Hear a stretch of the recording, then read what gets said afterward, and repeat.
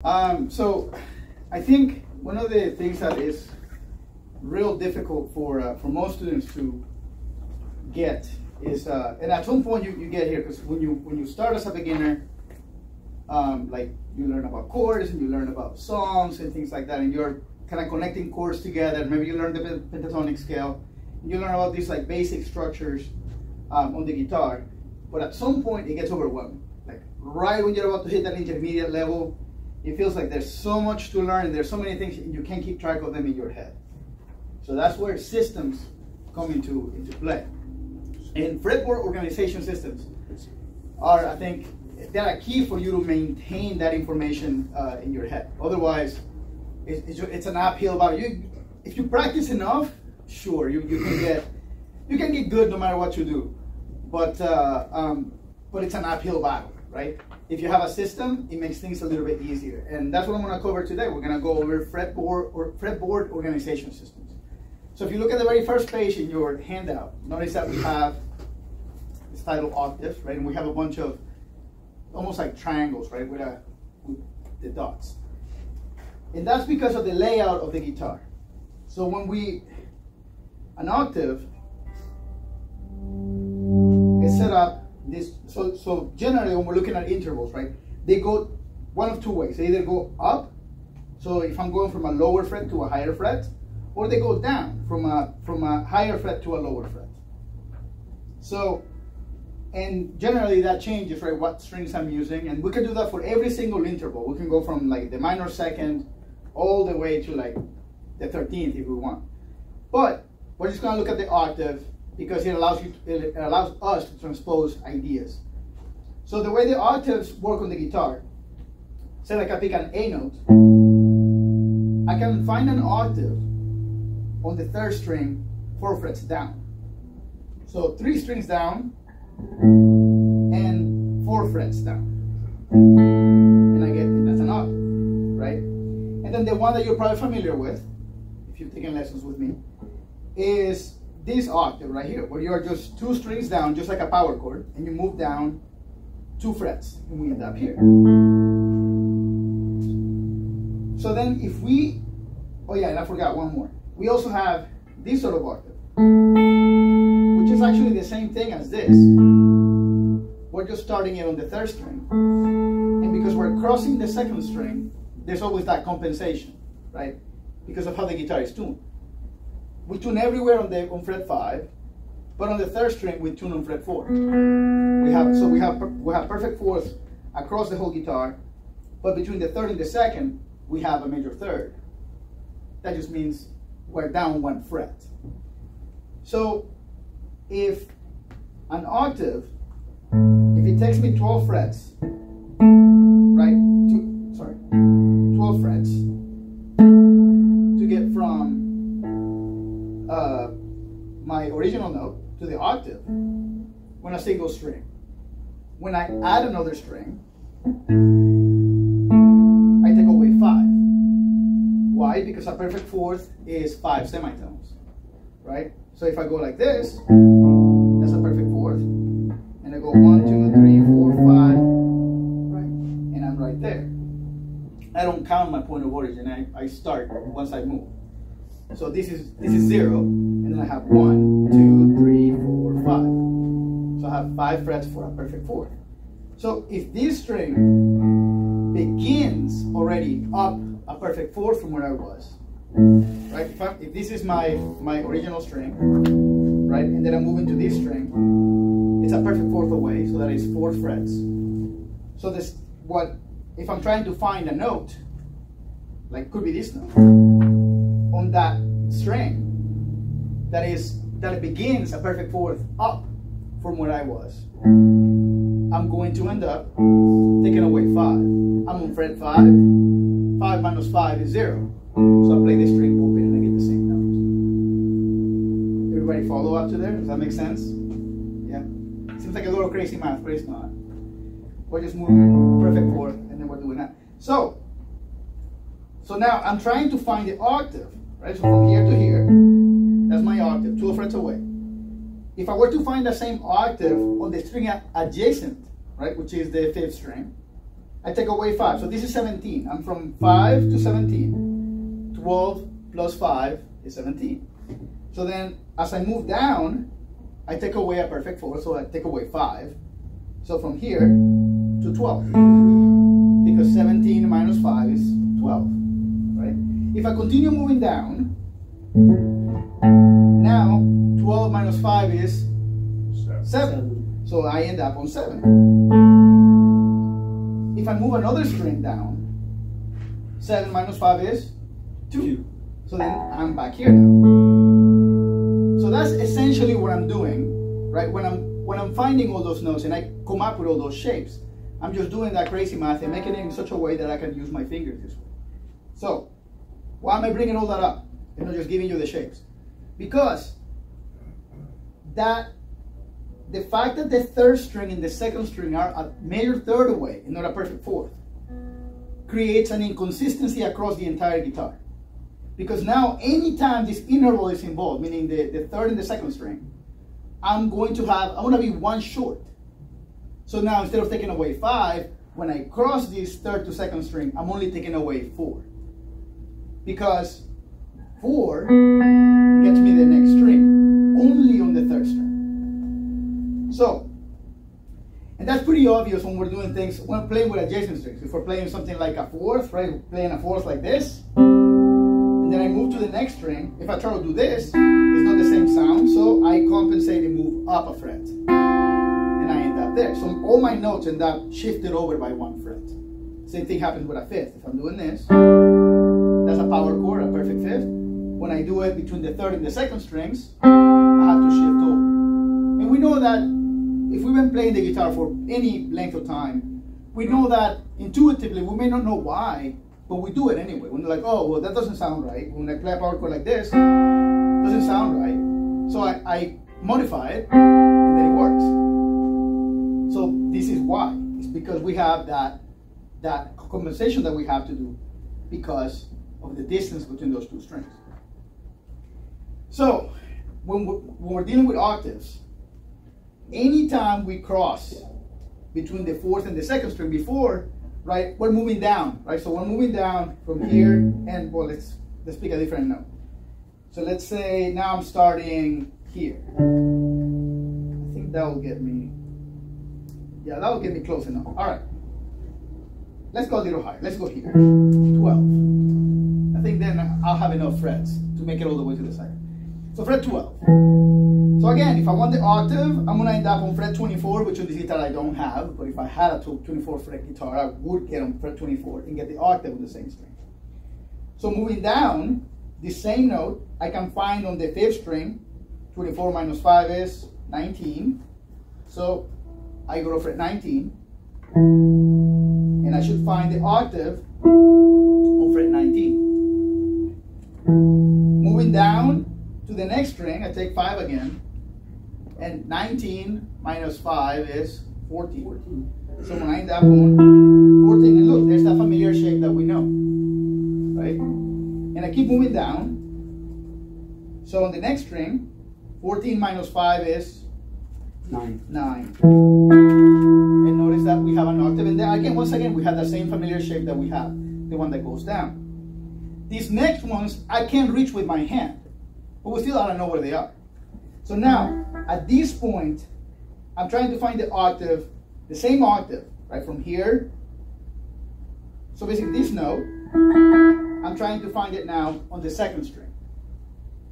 So now, because we are on fret 9, well, not because we're on fret 9, because we're crossing between the third and second strings, we're going to move down not 5, but 4, right? So instead of, it would have been fret 4 if we continue the pattern that we had, but because it's crossing between the third and the second strings, we're going to only move down 4 frets, and that note is found now on fret 5. Right? Notice that it's the same note. And then when I go between, I could even play the same note on the first string, because fret 5 minus 5 is 0, and I'm back there. So that creates that compensation. So whenever I'm playing here, if I'm trying to find an octave, an octave from here. Instead of doing this, right, I have to do it there. Is that making sense? Yep. So if you look at the notes now, right, in one position, this will be second position, I'm going to have 2 octaves on this note. And notice that it kind of draws a triangle. There's a professor at, I think he's still a professor at Berkeley, John Finn, and he published a book called Modern Guitar Improvisation. And I love that book. And the main principle that I remember that he had this weird thing that everything that I just explained with math, he says like, oh, there's this weird dimension between the second and third strings. So everything just shifts over because it warps space. Just kind of a funny way for him to like, just say like, oh, your shapes are gonna look a little warped when you move between the second and third strings. But it's the same thing. And he will talk about the triangle principle. And that is that these 3 dots are going to make a triangle, and you can always find them. So like if you go up to the next position, your octaves are going to make a triangle. So, and that's what I've kind of described on the handout, on the page about octaves. We have all these octaves available to us. So if I'm finding the same note up here, I have it here. Now here, my triangle actually gets a unison. Because I have 2 octaves, but they're not 2 octaves away from the original note. But you're still describing a triangle, and you still get the same note.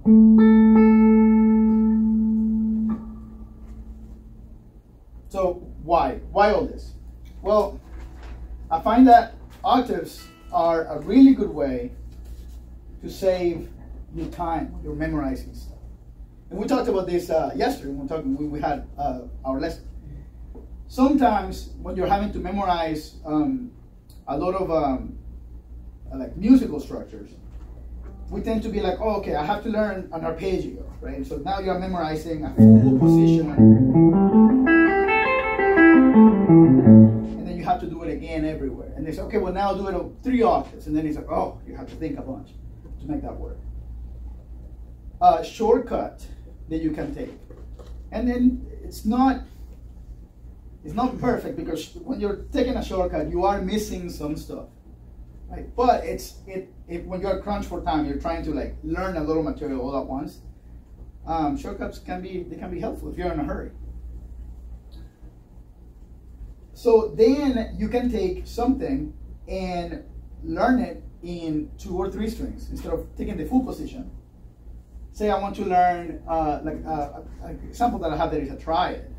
Right? So if I'm trying to learn a minor triad will be just 1, 3, well, 1, flat 3, and 5. Right? And that's my triad. It's 2 strings. Then I can take the same idea and play it up an octave. Since I know that my octave is here, then I can do it again. Beginning from the octave. Then I know that the next octave is here. So then I begin from the next octave. So then a 2-string idea becomes a 3-octave arpeggio.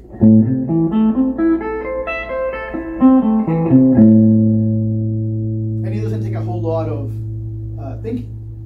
And you're literally just learning the idea here. And you practice until you get it. And then you move it. And as long as you know where your octaves are, you can do that. Any other triad can work the same way. Major, same thing.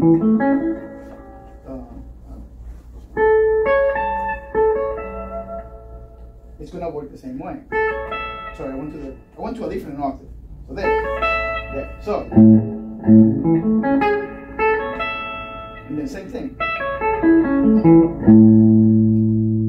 Minor, diminished, augmented. All of it is gonna work the same way. But it's not limited to just triads and arpeggios. You can do this with scales. Luis Osapla had a whole instructional video, I remember.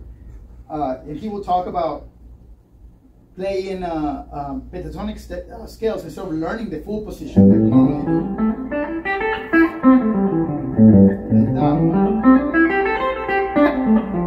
then that one. He would just say like, okay, we'll just learn this.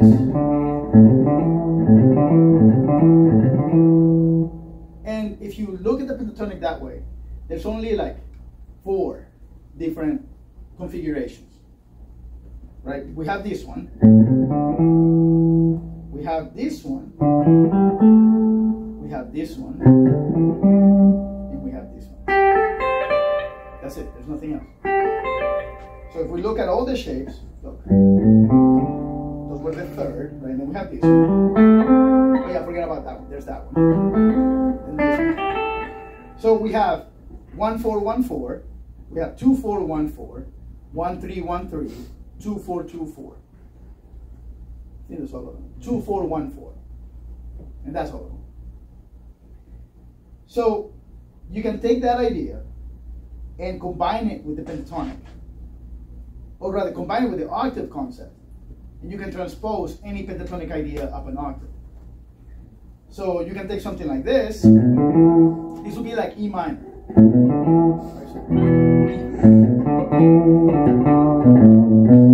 So that idea, and then just move it up an octave every time.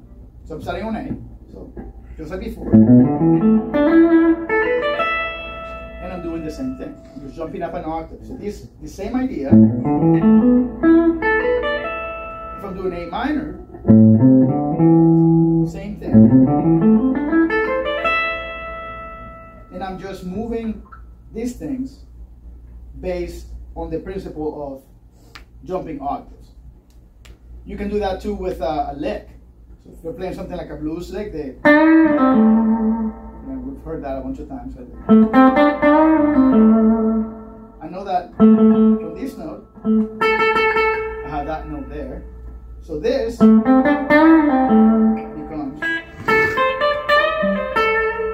and in my head it's the same lick, right? And I could play in other places, and it's the same. It's the same thing. I'm not generating new material. It sounds different because I'm moving up a register. So when you're soloing and you're playing stuff, that gives you time to think, because you're like, okay, I'm playing a lick here in this octave, I'm gonna jump up an octave, and you're essentially just freeing up your mind to come up with what you're gonna play next. So that's a pretty good strategy. Oh yeah, and I forgot about this. Then we have the even with scale shapes. Paul Gilbert would talk about this a lot. When you play a group of 6 notes, which is almost a full scale, we're just missing one note. And then transpose that up an octave, and you end up with this interesting idea. And it's all based on those 3 octaves. So you're taking this simple idea, and you have all that material that you can generate just from octaves. And that's the power of systems. And that's just one thing. It's just one principle. Just the so-called triangle principle, or transposing up in octaves. There are other ways to transpose, and there are other ways to use intervals. But if we talk about that, then we'll be here all night. And so I'm going to move on to the next thing. But I just want you guys to know, like, this is not the only thing we can do with this. There's like years of study in this type of stuff. But that's just one example. You guys can explore it, try it out, see how you like it. Yes. Okay. So that brings us to the cage system. So the cage system, it's probably one of the more popular fingering systems for the guitar. I remember when I think it was Fretboard Logic, or maybe Fretboard Roadmaps came out. It was marketed as this like revolutionary idea that will unlock the guitar for you. And I mean, in a way, it's true, but it's not that revolutionary. It's been around since forever. How long? Like 100 years? Yeah, it's been a long time.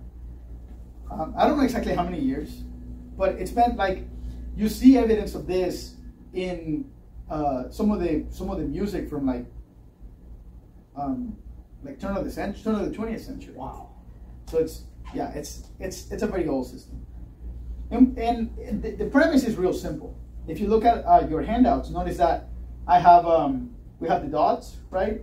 And then we have the triangles. Well, the triangles are describing the chords that you normally learn. And I'm sure you're familiar with these chords. You have your C chord, you have your A chord, your G chord, your E chord, and your D chord. Right? I think everybody here knows those chords. Yeah. And all we're doing is we're filling in the other notes. So around this chord, we build a scale.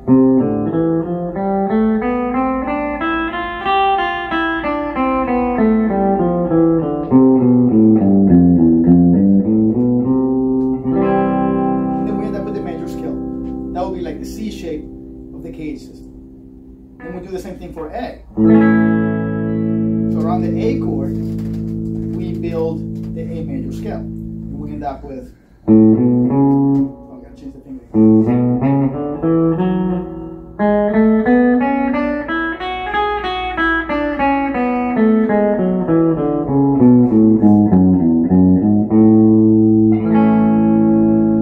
And do the same thing for the G chord.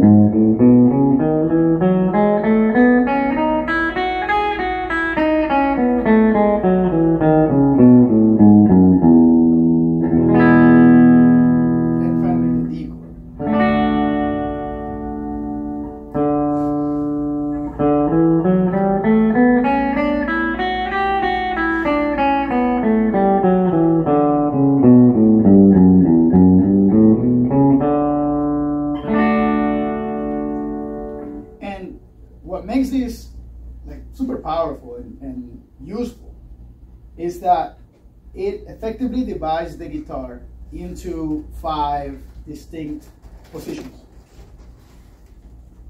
So if I were to take any one of these chords and turn them into a bar chord, and I talked about this. So we take the C major chord and we add a bar to it. Then we have D flat, E, E flat, E, F, G flat, A flat, G, A flat, A, sorry, E flat, E, C, right? We have all of the major chords. When we do that, well, the scale moves with the chord. So if I did that there, right, and I play the scale, then when I play it here, I can play the D major scale with the same fingering.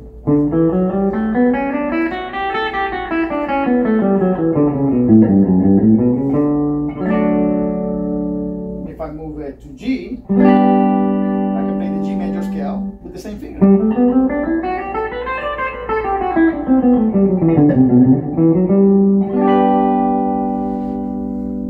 And I can do that with all of them. Every single one of them. They can all turn into bar chords. When we start out on guitar, the first bar chords that we learn our F chord. We'll probably learn our B chord. Right? So we have the E shape, and we have the B shape. And we don't really learn anything else. We're like, okay, I'm good with that, and then just play power chords, and let's jam out with cowboy chords, and I'm good with that. I can play songs, right? And that's how most of us feel in the beginning. It's like, yeah, that's enough. Why would I make my life harder? Yeah. But if you learn these other chords, and some of them are a pain, like trust me, a G shape, a full G shape, up in position. I mean, that takes some time to really get that to be comfortable. And even now, like I don't really like grab that chord. I tend to play a more abbreviated version of it for the G shape. But it's worth it, because if you see these shapes up the neck and you see the scale shapes that go with the chords, then your ability to visualize the fretboard goes up. You're not lost when you're looking for notes, and more importantly, you don't have to necessarily know. And Paige and I, we talk about this. you don't necessarily have to know exactly what note you have, right? Because out of the shape. So if I'm in any given position, and you tell me, okay, well, play an A flat, and I'm like, okay, and I go to A flat, right? But I don't have to think about the note because I know that this is A flat, and then I can find I can play another A flat there. And if we're playing in the key of A flat, I can generate the entire scale just from the one note.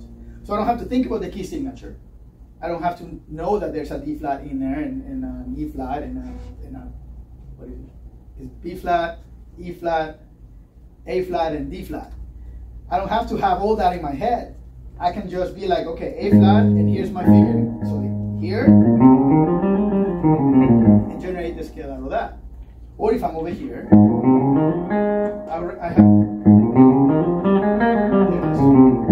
I can generate it there, right? No matter what A flat I find, it's the muscle memory is there, and I can do that even if I'm reading notation, if I'm looking at actual notes, because I can think in a relative term. So like, you know, if I see an E flat, I know that is the fifth note, right, of A flat. So then I'm able to generate all that from the fingerings that I've already learned. So it just makes your life way easier. So then, going a little bit further into the handout, we have I call it Cage Plus. It's not a real thing, but it's a fingering, because the issue with the cage system is this. Let's look at it in C. So if I have a scale here,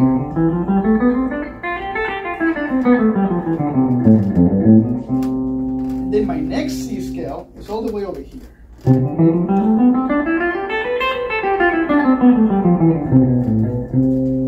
So notice that I have a gap in the middle where I don't really have anything. So and the way historically this was dealt with is you drill a bunch of fingering transitions to make sure that your transition between this shape and this shape is seamless. And that's fine.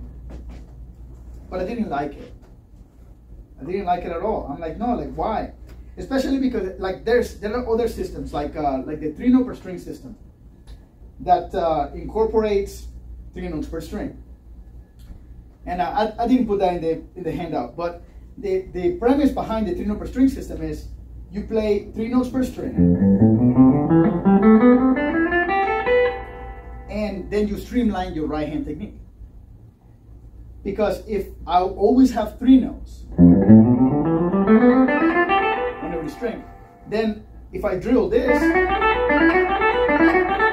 it's gonna work everywhere.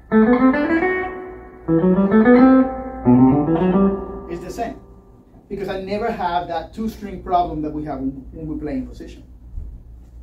In general, when we play like our cage fingerings, there's always one place where we have to play 2 notes. So we have that awkward transition that we have to practice over and over and over again so it's smooth.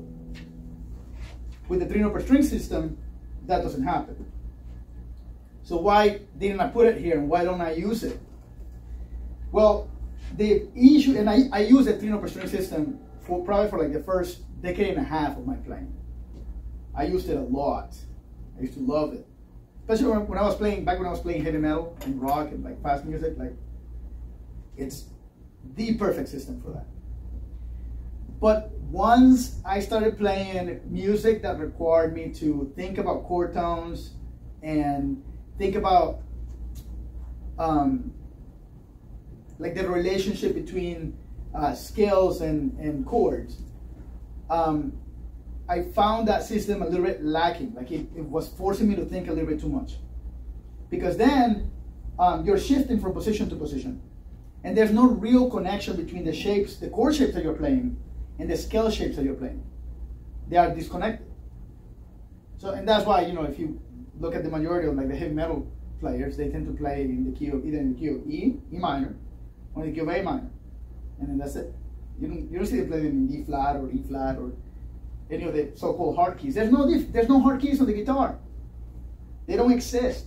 Like if I play in C, right? And you tell me, okay, well now play in D flat. Okay. It makes no difference. My hand doesn't know the difference. I mean, if I look down, maybe I'll be like, oh, I'm up a fret. But it feels the same to my hand, no matter what position I'm playing in. So we shouldn't have hard keys on the guitar. Like if you're a pianist, I get it, you know, because the fingerings change and you have the black keys and everything else. There's no black frets. You know, everything is the same. We just move over. You're playing in A, move up a fret, you're in B flat. It's that easy. But the part that I'm oversimplifying, to make things a little bit funny, is that in order to do that though, you have to have the fingerings like down pat. They have to be like committed to not just memory up here, muscle memory. Your hand has to know it. Because then you just move and forget about it. So it simplifies your thinking. And that's the whole point of this, is we need to free up our cognitive resources so we can actually make music. If you're so hung up on trying to play the right notes, you don't have enough space to create anything, right? So that's why in the beginning I'm like, just play the pentatonic scale, right? Play the pentatonic scale, have fun with it. Why? It's easy. So then you can actually be creative with it. But then later we'll learn all the fingerings to the same level as that first pentatonic fingering that we learned, you know, maybe not day one. Can you do it on any area of the guitar? Absolutely, any area of the guitar. So what happens is, and I'm about to go into that. So we're gonna look at this in the key of C, and then we'll change keys and move things around a little bit. But yes, you can play any fingering anywhere. Now, what's the catch to that is that your key is going to change based on where you're starting from. So you have to pay attention to the roots, right? And then your root is going to depend on like what modal sound you're going for. So if you're playing major, then you focus on the 1. Dorian, you focus on the 2, and so on. And we're not going to talk about modes because that's a whole other class, talking about modes and different keys and everything. And the major scale is not the only scale that exists, the only pan scale that exists. We also have harmonic minor and harmonic major, melodic minor, scales like that. But the good news is that if you learn the major scale real well, then you can relate those new scales to the major scale. So for instance, let's say you learn the major scale, and then you're like, okay, well, I want to, you know, have access to some of those like jazz sounds that some of those people play. I want to learn a jazz scale. What should be the first one that I only know how to play the pentatonic scale and the major scale? What's a good jazz scale for me to learn? We'll learn the melodic minor scale. Okay, what's the melodic minor scale? Play a major scale and lower the 3rd. I know. You know, if we look at music theory, right? We know that it's a natural minor scale with a raised 6th and a raised 7th. But it's the same thing as a major scale with a lower 3rd. So we're doing the same thing. So if I'm playing C major and I go C,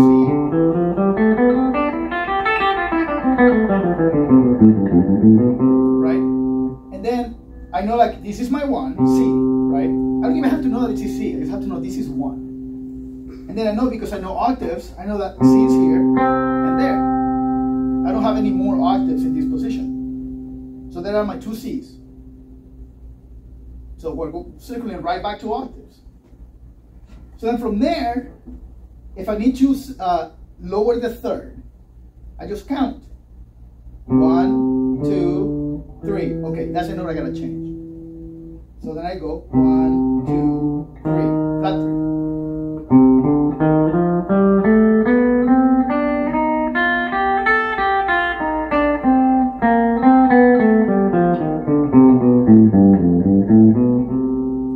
And now all of a sudden things got dark, right? Melodic minor scale. The minor sound is darker than major. And that's the only note that changes. And they're like, okay, well, cool, but what about the other scales? Well, harmonic major is just a major scale with a flat 6. So I count again. 1, 2, 3, 4, 5, 6. Okay, that's the note I gotta change. So I move it down. So then I have 1, 2, 3, 4, 5, flat 6, 7.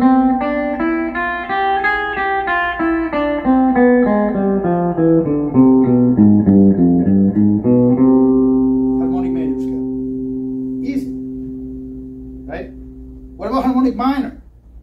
Okay, well now harmonic minor we're gonna do a little bit of thinking.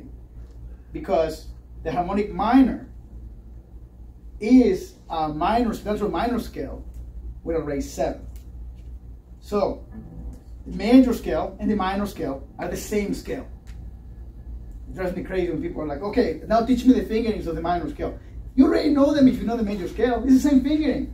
Just start it on the 6th degree, and then you have minor. So if I want to play C major, I'm already playing A minor. It's the same thing. Right? But you're like, I don't believe you. It sounds like C starting from A. Okay. So let's take the same fingering and start it on C. And do the same thing. Right? So that would be the same as E flat major. Right? So we're going to play here.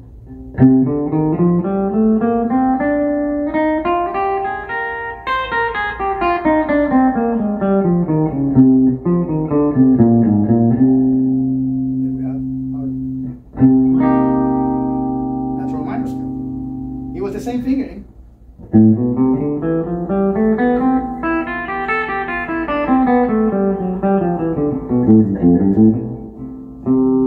I'm just starting it now from here. A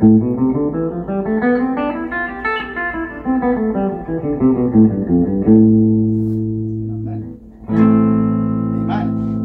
Same as C major. So then all I do is I take A minor and I raise the 7th degree. Okay. I don't know what the 7th degree of A minor is. No problem, just count. 1, 2, 3, 4, 5, 6, 7. So that note needs to go up. So harmonic minor.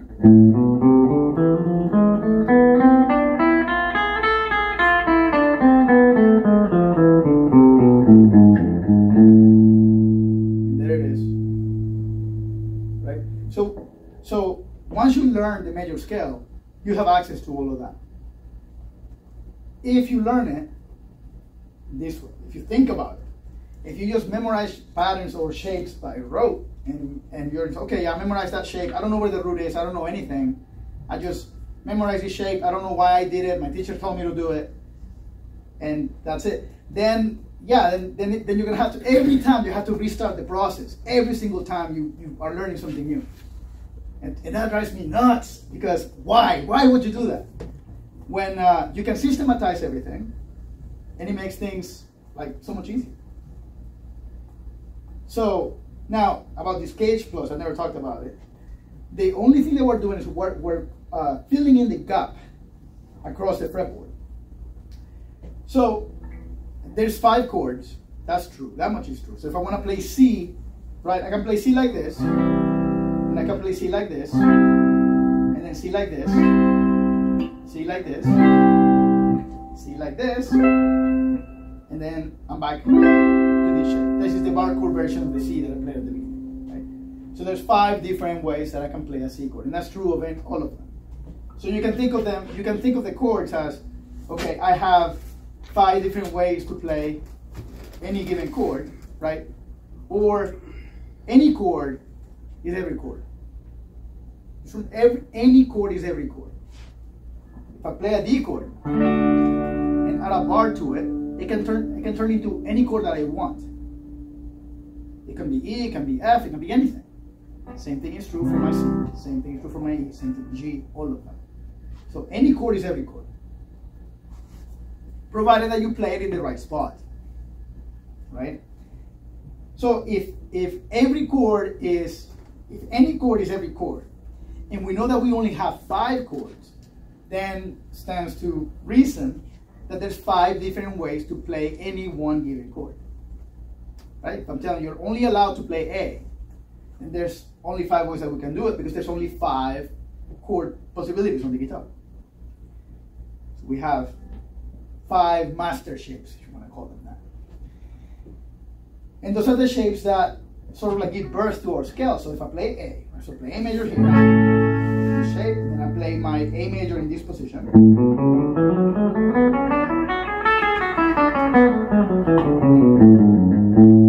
You were asking me if I can do this in any position, Ryan.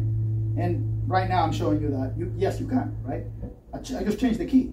I'm not in C anymore. Now I'm in A. So then I go to A here, and here's my shape.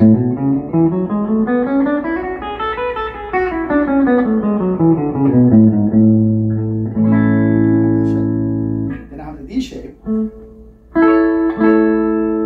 A once again.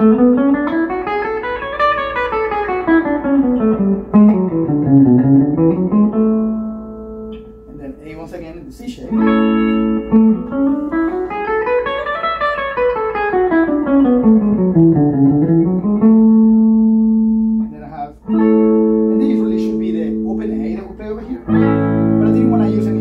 So I'm playing it up here, and then we have these.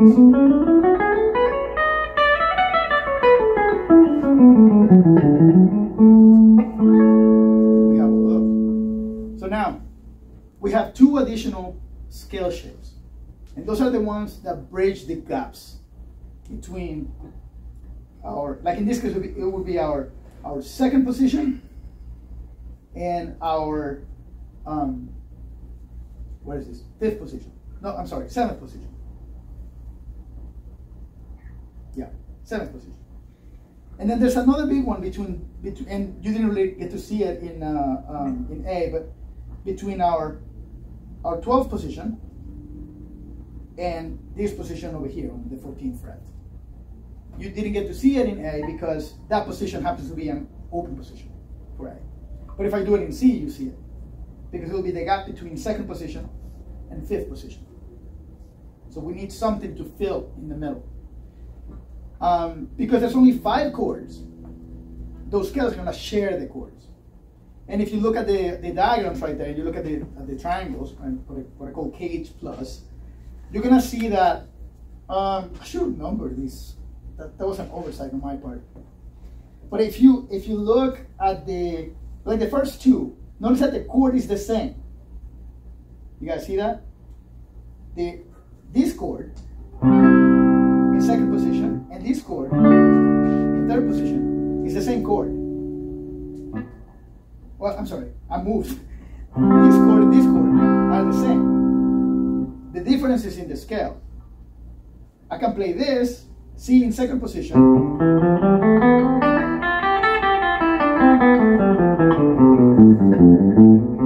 and I end up with this chord.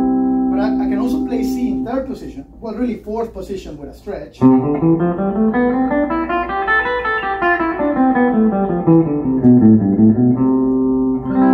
I end up with the same chord. And notice, and if you look at the scale, you're gonna see that the notes of the chord still land within the scale, whether you play it in 2nd or 4th position.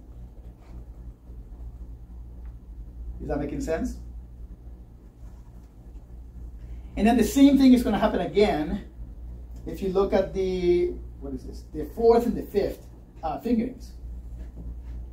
So if we're playing in 7th position, in the key of C, the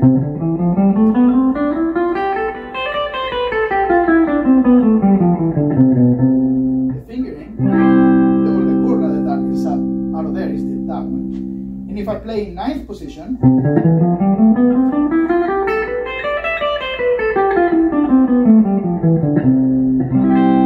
we end up back with that same chord. So with that, you have essentially the entire fretboard covered. You have 7 different positions that you can play in any one given key. The other application of this is, and I think I'm doing this with about maybe a quarter of my students, is we can also take the same shapes and keep them in the same position, and then run them. We end up playing through all 12 keys. if we want. Well, not all 12. We'll play through 7 keys, and then we have access to the other, the remaining 5, just by changing the position by 1 fret. So let's say we start. I'll just do it the way I've been teaching you also. So those of you who are familiar with the system will know it.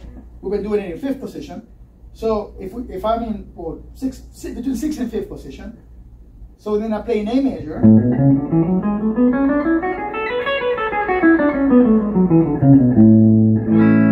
Right? And then my next key would be D, if I follow the circle of 5ths backwards, right? So then I have D.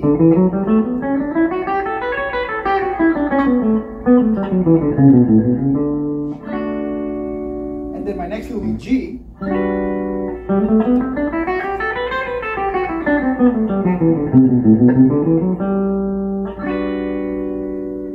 Then I would go to C.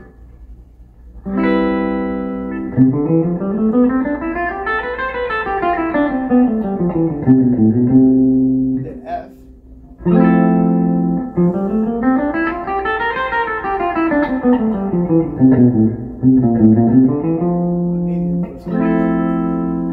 And then I would have, then I go to B flat.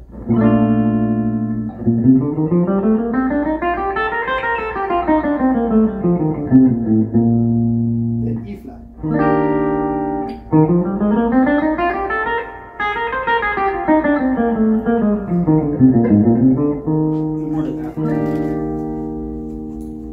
And then, so then I'm on E flat. If I want to continue circling back, I just move down a fret. And then A flat.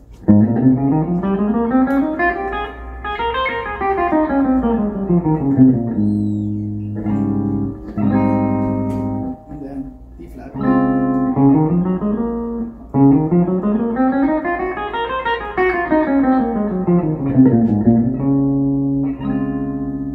Then G flat.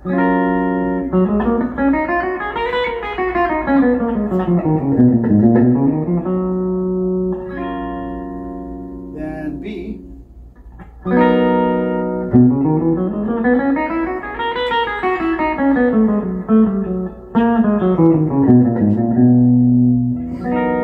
E.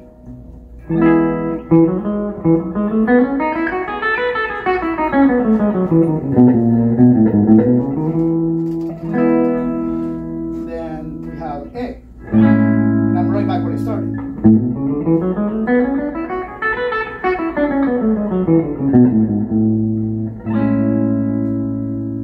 So I just run through the circle of 5ths, play through all 12 keys, using all those fingerings, and I just cycle through them without giving it much thought. I didn't really have to think about it. I didn't have to think about the key signatures or anything like that. I just run through the fingerings. And that's, once again, that's the power of systems.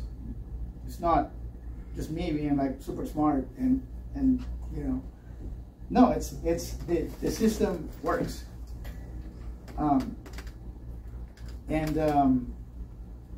So then application for this stuff, right? That's the other thing, because playing scales is one thing, but then what are you using for, right? Obviously, you can use them to develop technique. That's a really good way and really get comfortable with the fretboard and everything else. But ultimately, you're trying to make music with this stuff.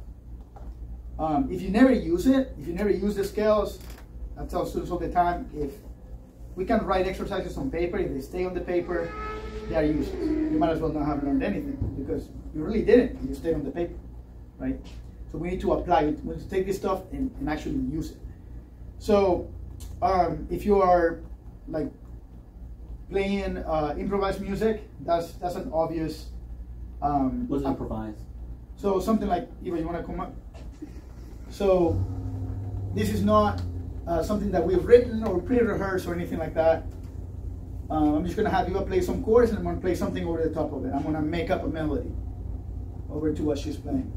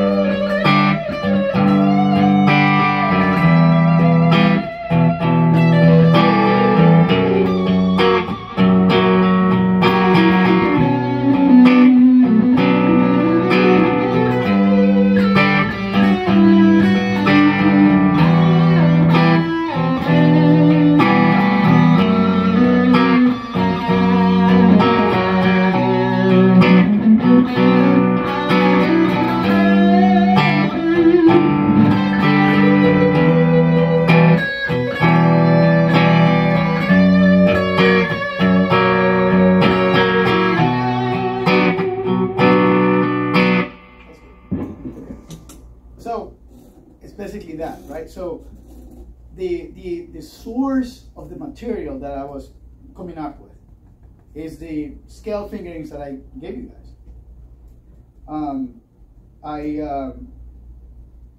The chord progression that she was playing was in the key of B minor. So B minor is the same as D major.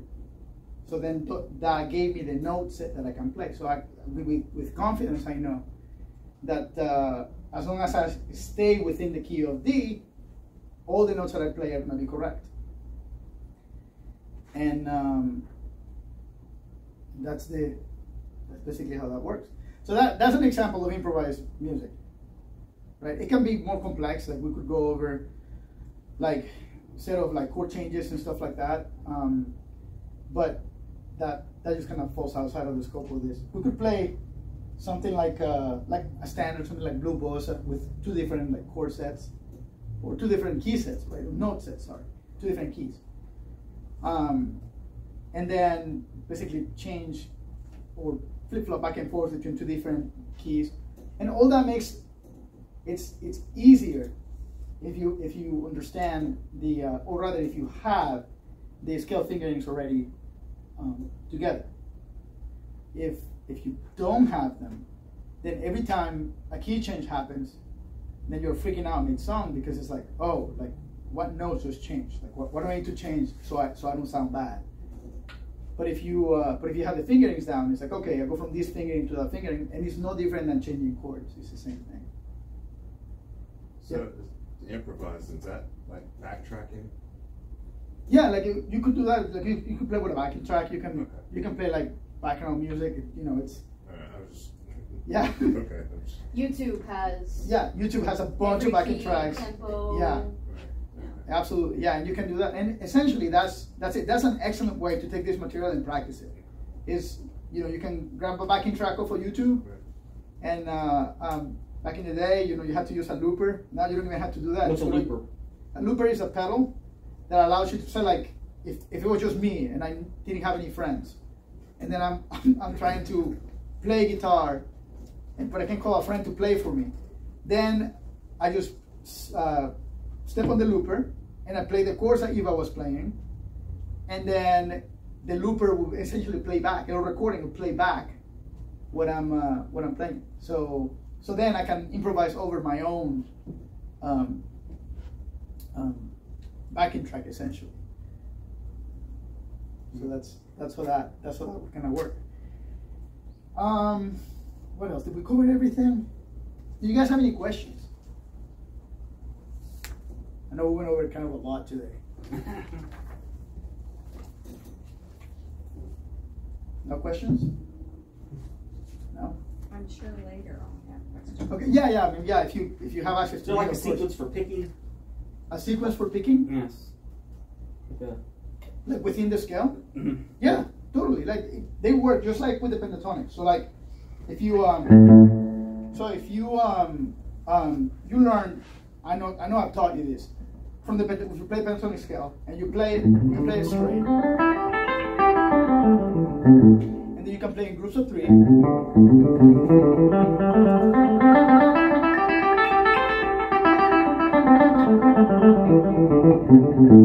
can play in groups of 4.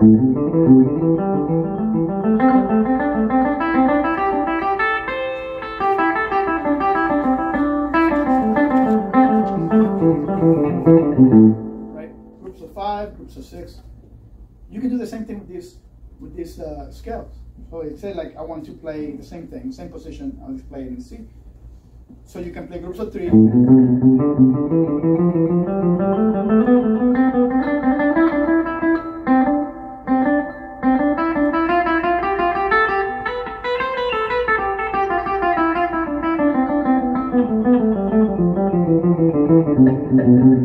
Groups of 4.